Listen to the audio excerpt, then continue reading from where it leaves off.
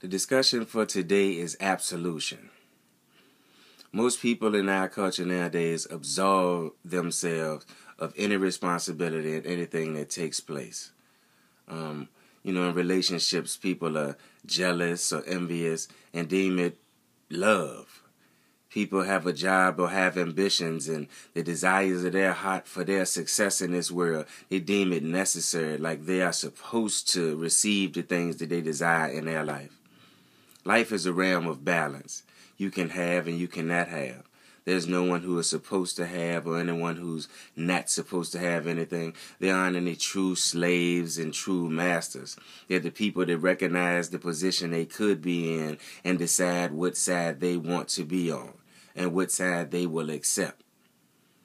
Even in the slave-master relationship, the slave is accepting the position of slave. But they absolve themselves and say the master did it. The master took control of me. He took over my life. He came and he removed me from my place.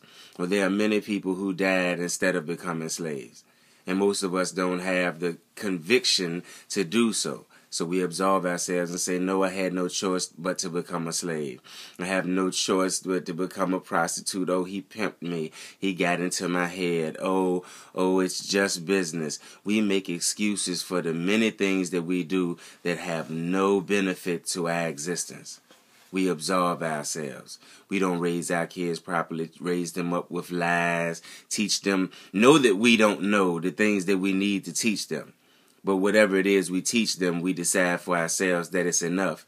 And then when they grow up and they don't have a clue about what's going on in their life, we absolve ourselves of the responsibility that we neglected them in their raising.